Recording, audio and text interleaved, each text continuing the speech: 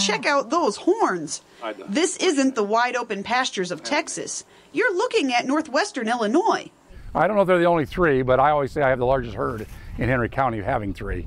Mark McInnes decided he wanted some unusual pets to complete his Skidmore Ranch. That was the name of the ranch in the movie Oklahoma. I played Ike Skidmore when I was a junior in high school. All grown up now, Mark is living his dream. I don't play golf, I don't go to the boat and gamble, and so I figure I can spend my money on these gals.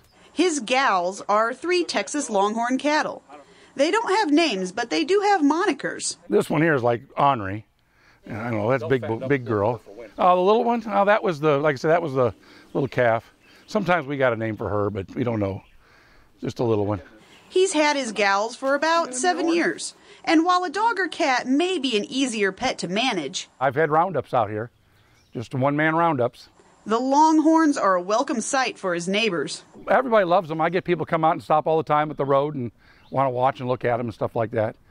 I've got a standing order. Bill Breedlove brings his mother out here twice a year. She's remembers these when she lived in Texas. They're a gentle herd of ladies and hardy. Temperament's very good. They're very good on feed.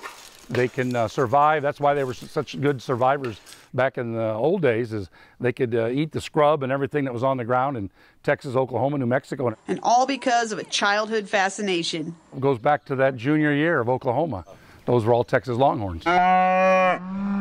Joy Hernandez for Pet Pals TV.